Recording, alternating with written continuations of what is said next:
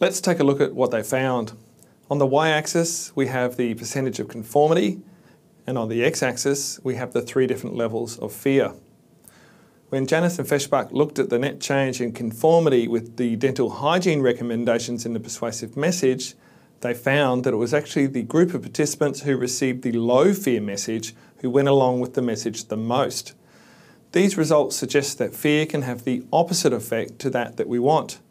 Researchers call this a boomerang effect. This seems surprising. You might have expected that the high fear message would produce the most conformity. But it seems that a high fear message can sometimes result in increased resistance from the audience as they try to block out the fear-inducing message. This is not always the case, however, and other researchers have found the opposite pattern of results, with high fear messages being more persuasive.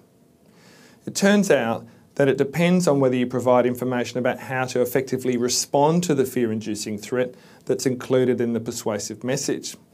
Exactly how to do this was set out in 1983 by Rogers in a revision of protection motivation theory.